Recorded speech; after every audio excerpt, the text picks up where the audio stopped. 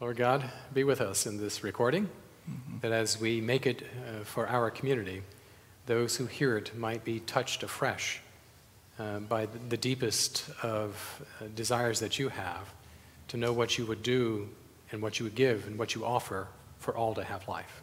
Amen. Jesus, having prayed over the disciples, left with them and crossed over the brook Kidron at a place where there was a garden. He and his disciples entered it. Judas, his betrayer, knew the place because Jesus and his disciples went there often. So Judas led the way to the garden, and the Roman soldiers and guards sent by the high priests and Pharisees followed him. They arrived there with lanterns and torches and swords.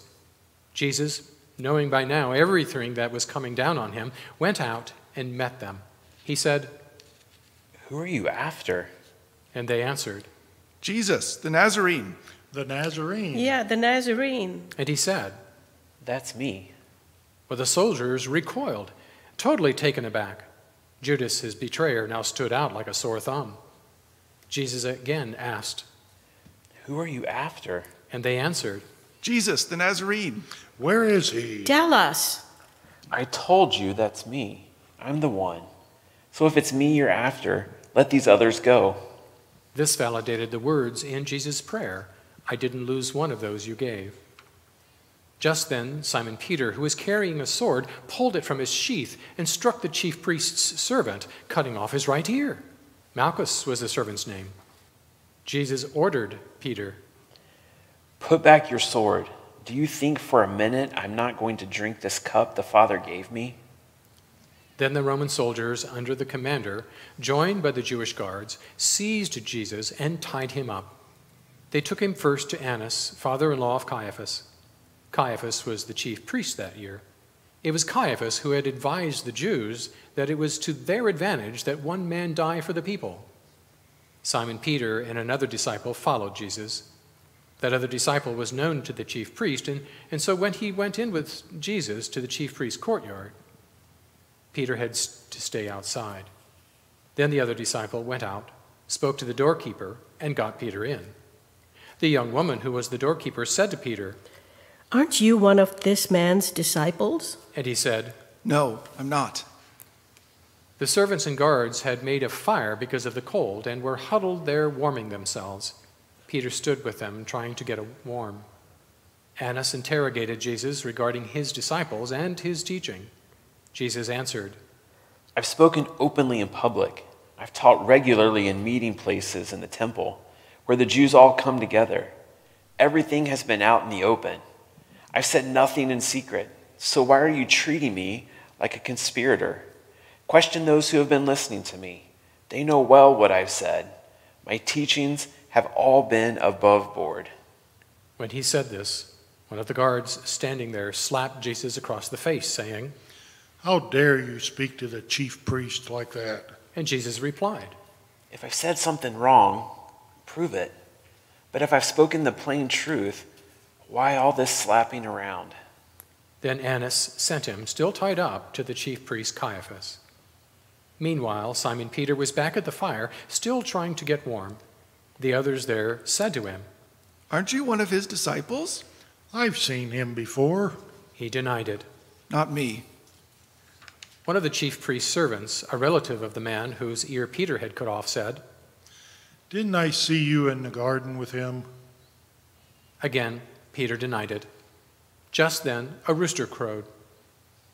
They led Jesus from Caiaphas to the Roman governor's palace. It was early morning. They themselves didn't enter the palace because they didn't want to be disqualified from eating the Passover. So Pilate came out to them and spoke. "What charge do you bring against this man?" And they said, "If he hadn't been doing something evil, do you think we'd be here bothering you?" He's a troublemaker. Yeah. Pilate then said, "You take him. Judge him by your law." But the Jews said, "We're not allowed to kill anyone." You're the authority. This would confirm Jesus' word indicating the way he would die. Pilate went back into the palace and called for Jesus. And he said to him, "Are you the king of the Jews?" Jesus answered, "Are you saying this on your own, or did others tell you this about me?" And Pilate said, "Do I look like a Jew? Your people and your high priest turn you over to me, what do you do? My kingdom doesn't consist of what you see around you. If it did, my followers would fight so that I wouldn't be handed over to the Jews. But I'm not that kind of king, not the world's kind of king. Then Pilate said, So are you a king or not? and Jesus answered, You tell me, because I am a king, I was born and entered the world so that I could witness to the truth. Everyone who cares for truth, who has any feeling for the truth, recognizes my voice. Pilate said. What is the truth? Then he went back out to the Jews and told them, I find nothing wrong with this man. It's your custom that I pardon one prisoner at Passover. Do you want me to pardon the king of the Jews? And they shouted back, Not this one, but Barabbas. Yeah, Barabbas. Give us Barabbas. Barabbas was a Jewish freedom fighter. So Pilate took Jesus and had him whipped. The soldiers, having braided a crown from thorns, set it on his head, threw a purple robe over him, and approached him, saying, Hail, King of the Jews! Look who's king. Bow to the king. Then they greeted him with slaps in the face. Pilate went back out again and said to them, I present him to you, but I want you to know that I do not find him guilty of any crime. Just then Jesus came out wearing the thorn crown and purple robe. Pilate announced, Here he is, the man. When the high priests and police saw him, they shouted in a frenzy. Crucify him! Crucify him! Pilate then told them, You take him, you crucify him. I find nothing wrong with him. but the Jews answered, We have a law, and by that law he must die. He must die because he claimed to be the Son of God. Now when Pilate heard this, he became even more scared. He went back into the palace and said to Jesus, Where did you come from? Jesus gave no answer. And then Pilate said, You won't talk? Don't you know that I have the authority to pardon you and the authority to crucify you? but Jesus said, You haven't a shred of authority over me, except what has been given to you from heaven. That's why the one who betrayed me to you has committed a far greater fault. At this, Pilate tried his best to pardon him, but the Jews shouted him down. If you pardon this man, you're no friend of Caesar. Anyone setting himself up as king defies Caesar. Now when Pilate heard those words, he led Jesus outside. He sat down at the judgment seat in the area designated Stone Court, or in Hebrew, Gabbatha. It was the preparation day for the Passover. The hour was noon. Pilate said to the Jews, Here is your king. and they shouted back. Kill him! Kill him! Kill him! Crucify Crucify him! him. Crucify him! And then Pilate said, I am to crucify your king? The high priests answered. We have no king except Caesar. Pilate caved in to their demand. He turned him over to be crucified. They took Jesus away, carrying his cross. Jesus went out to the place called Skull Hill, or the name in Hebrew, Golgotha, where they crucified him, and with him 2 others, one on each side, Jesus in the middle. Pilate wrote a sign and had it placed on the cross. It read, Jesus the Nazarene, the King of the Jews. Many of the Jews read this sign because the place where Jesus was crucified was right next to the city. It was written in Hebrew, Latin, and Greek. The Jewish high priests objected. Don't write the King of the Jews. Make it, this man said, I am the King of the Jews. Pilate said, What I've written, I've written. When they crucified him, the Roman soldiers took his clothes and divided them up 4 ways, to each soldier a fourth. But his robe was seamless, a single piece of weaving. So they said to each other, Let's not tear it up. Let's throw dice to see who gets it. This confirmed the scripture that said, They divided up my clothes among them and threw dice for my coat. The soldiers validated the scriptures. While the soldiers were looking after themselves, Jesus' mother, his aunt, Mary the wife of Clopas, and Mary Magdalene stood at the foot of the cross.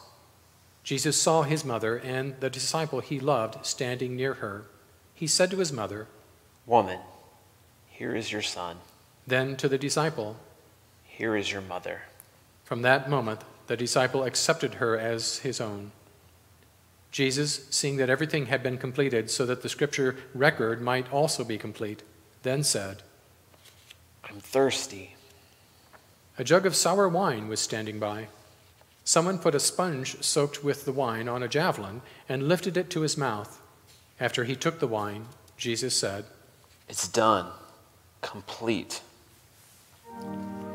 Bowing his head, he offered up his spirit. Then the Jews, since it was the day of Sabbath preparation, and so the bodies wouldn't stay on the crosses over the Sabbath, for it was a high holy day that year, petitioned Pilate that their legs be broken to speed death and the bodies be taken down. So the soldiers came and broke the legs of the first man crucified with Jesus, and then the other. And when they got to Jesus, they saw that he was already dead, so they didn't break his legs. One of the soldiers stabbed him in the side with a spear. Blood and water gushed out. The eyewitness to these things has presented an accurate report.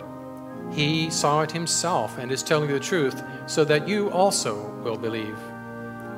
These things that happened confirm the scripture, not a bone in his body was broken, and the other scripture that reads, they will stare at the one they pierced.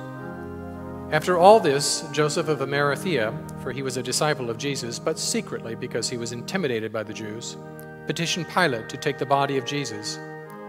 Pilate gave permission, so Joseph came and took the body. Nicodemus, who had first come to Jesus at night, came now in broad daylight carrying a mixture of myrrh and aloes, about 75 pounds. They took Jesus' body and, following the Jewish burial custom, wrapped it in linen with the spices. There was a garden near the place where he was crucified, and in the garden a new tomb in which no one had yet been placed. So, because it was the Sabbath preparation for the Jews, and the tomb was convenient, they placed Jesus in it.